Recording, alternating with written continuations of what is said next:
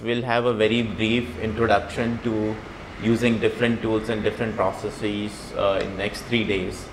The entire course is a semester-long course which is done through Fab Academy.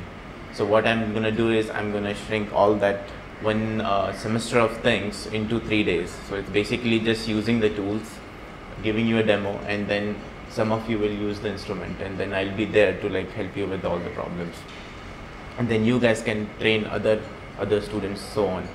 So if you look at the Fablab is basically divided into 3 to 4 compartments.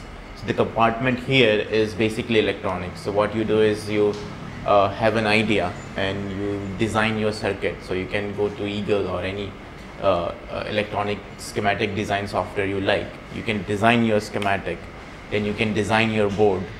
Once you have designed your board, you can export that as a PNG file that you can use in a machine we call Modella. So it's a precision milling machine which then can be used to mill your circuit board. Once you have your milled circuit board, then you can so we have all the electronic components here, from resistors to LEDs to capacitors to inductors to connectors and all those things.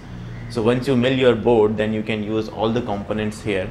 And behind me is a soldering station. So you have soldering iron, you have glue gun, you have hot gun. So you can use those equipments to actually solder your board. And once you are done with soldering your board, then you can go over here, where you have your signal generator and oscilloscope to actually test your electronic board.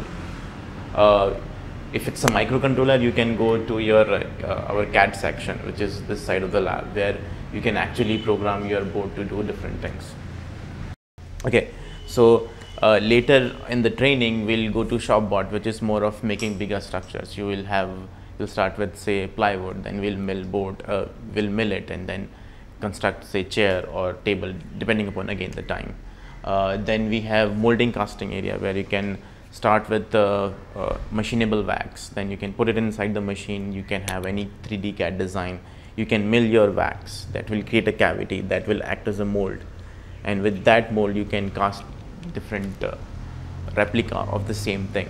A part of it is also software training, which is you need to learn to use the software which is used for 3D CAD and for electronic circuits.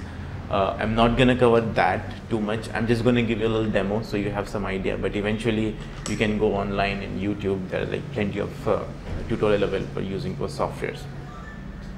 So today again what we're going to focus on is the electronic section of it, electronic section part of the Fablab, where we're going to make a circuit and then we're going to mill it and then stuff it and test it. So I already have a circuit which is basically an RGB LED. So you have a small microcontroller, you have a connector to power supply, and then an LED which is RGB, so it's red, green, blue. And then we're going to download the code in it so that it can fade in, fade out, like you see the Christmas lights. Okay, so for that again we're going to use this part of the section, which is you have a computer connected to a machine called Roland Modella. So Roland is this company, and it's a precision milling machine.